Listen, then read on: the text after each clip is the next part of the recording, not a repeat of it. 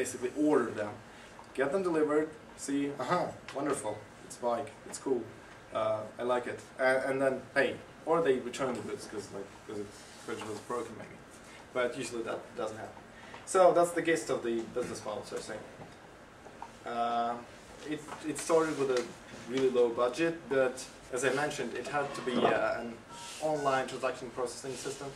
So it had to be live all the time. They had to accept purchases all the time. It was kind of a challenge with the low budget. And that's how, again, Erlang helped, because it doesn't consume a lot of memory, it doesn't need heaps of RAM to run all this stuff. So they could afford cheap servers. Yeah, that's another cool thing, that with this language that I've named 100 times today already, Erlang, you develop stuff really, really quickly. It's quickly. Okay, there are other languages that allow you to do the same thing, that's really true, but this is also readable. I mean, other languages, you don't want to read that after a while. But this is neat and clean, and you can do stuff really quickly.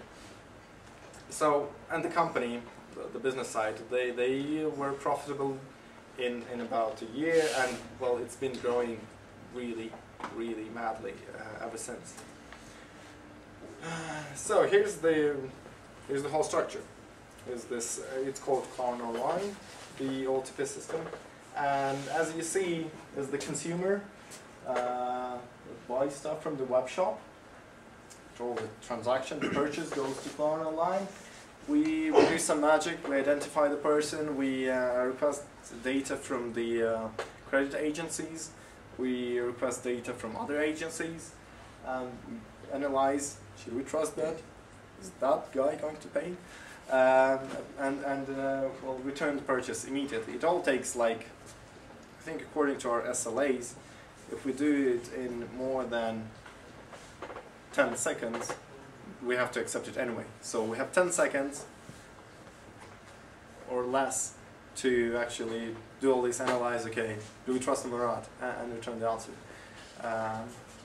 So we have really significant time pressures there. And then we return that information to the web shop. The web shop confirms the purchase to the happy customer. Happy customer receives the product with an invoice and pays it to the bank. And well, you see these patterns. This happens every day. So you see during the night dip, there are not many transactions because people probably sleep. And then during the day it increases, and then I guess by 5 o'clock or in the evening they decide I should buy some stuff, and we get a lot of transactions, and a bit less I guess on weekends. And during the pre-Christmas time it's crazy, it's out there, and that is a problem as well. Like, we have to solve. Okay, we will have 3 times more transactions during this Christmas period. What do we do? How do we solve it this time? Because each time we need a different solution. So,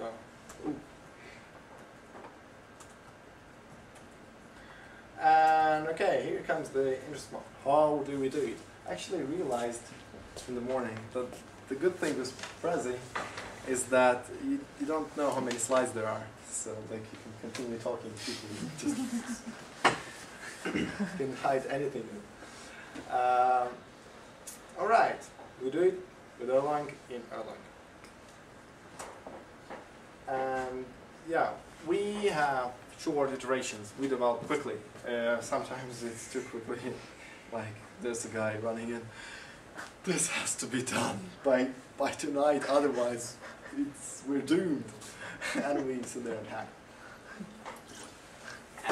Ideally, that shouldn't happen. I guess that's against the process and so on. But that happens. That's real life. You have to be ready for stuff happening.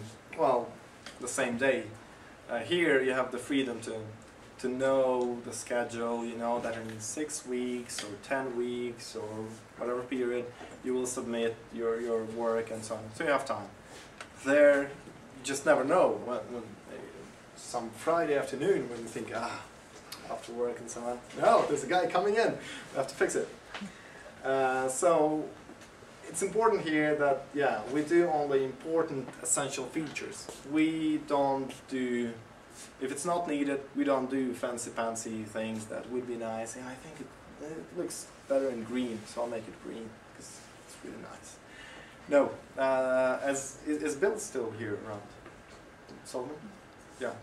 Not really. Not really. Oh, okay. Some of you might have met Bill, but he is not part of the program. Too bad. I think he's moving to England. Oh, nice.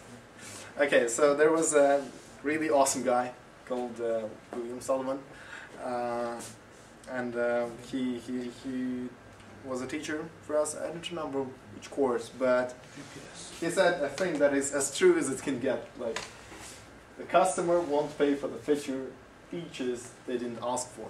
In our case, the customer is internal, so don't expect a thank you if you did that feature in green or whatever, if you did some extra. No, it has to be quick and good.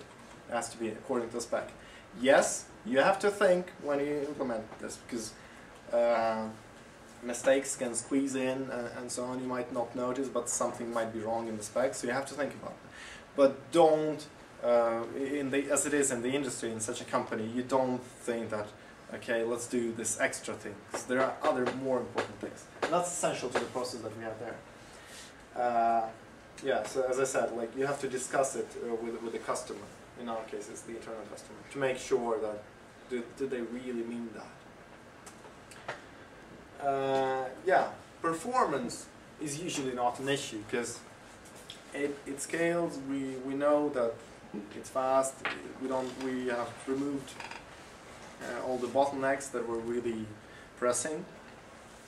But yeah, we have to optimize stuff. If there's a bottleneck that like comes up because something was re-implemented, we'll have to look into that and solve it. So now, in the age of cheap hardware, in most cases, unless you're working with embedded software, I guess, you don't have these performance issues. But you can't always scale hardware-wise. You have to think what kinds of algorithms you use and yeah, and how you implement stuff. Oh yeah, writing readable code.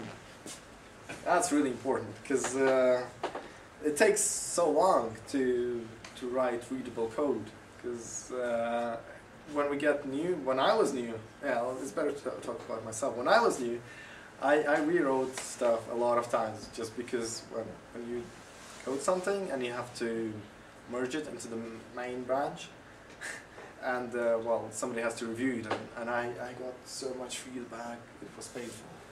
But eventually it teaches you to learn readable stuff, because people will be reading that code after you, and well, it better be good, otherwise you'll get comments like, who wrote that? Oh, it was an idiot. Yeah, and we refactor often, because as the company started with, I don't know, 1 or 2 developers, then it grew. By the time when I was there as an intern, I was, well, it took something like, well, this space maybe, and I got to sit, well, like the CTO was sitting behind my back, and since the chief architect was on vacation, I got to use his table. It was really cool. Oh, I'm sitting at the chief architect's table. And now it's different. Now it's like, I don't know, 60 developers, and all that is so much overhead, and they all work on the same piece of code. It's large, it's really large, the code base is large, but you often bump into some other developer's code changed yesterday, and it better be good, because that guy might be on vacation today, and you can't just ask him, or, yeah. So it has to be understandable. And it's not about writing tons of comments in there, like novels. Oh, I did this because and that and this. It has to be, well, the code has to be self-explanatory. That's really important. Yeah, logging.